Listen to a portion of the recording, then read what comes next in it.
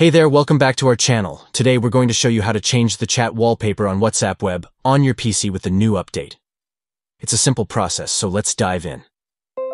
First things first, open your WhatsApp web account on your PC. Once you're logged in, look for the gear icon in the top right corner of the screen. Click on it to open the settings menu.